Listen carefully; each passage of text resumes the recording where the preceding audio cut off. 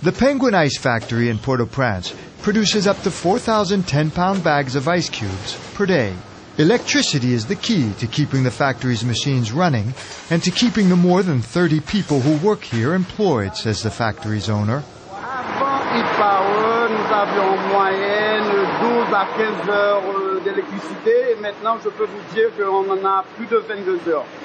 E-Power is one of the first private sector energy projects in Haiti and an important step toward the country's recovery from a devastating earthquake 2 years ago.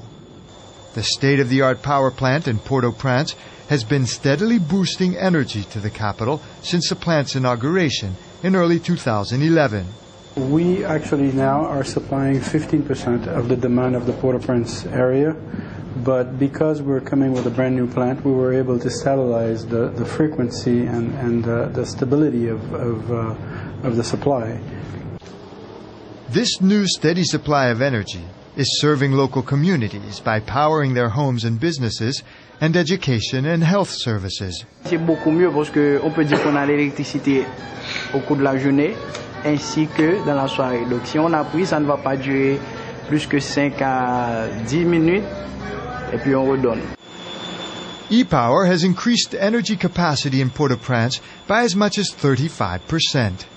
It burns heavy fuel oil rather than diesel oil and is saving Haiti's government money that can be directed to other public services. If we produce with the right technology and do it the right way and competitively, we can bring down the cost of electricity for the state utility and help them help the country save money.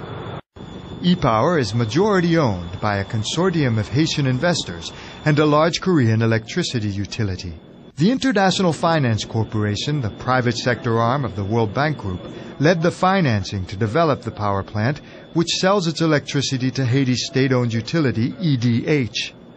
Most of E-Power's 180 employees are hired locally and receive specialized on-the-job training. We're very keen on training, on developing our local people because we think that, it's not just having a good plant that is producing well and that is respecting the environment and the community, but somewhere we have to also help build up the technical base of this country. In addition to producing more energy for Port-au-Prince and surroundings, E-Power is drawing more investors to the impoverished and neglected area it sits in. We knew that we would add more electricity, more security in the area, so it kind of encouraged me to start investing in the area, and now I'm opening this cement distribution. The increase in energy is a demonstration of progress being made in Haiti, say the country's budding entrepreneurs. 41-year-old Sonny Sabin is tapping the new power to open several small businesses, including this barber shop. Pour moi, je suis un petit businessman, petit commerçant. Pour faire marcher un coiffeur, un barbeur, il faut de l'électricité.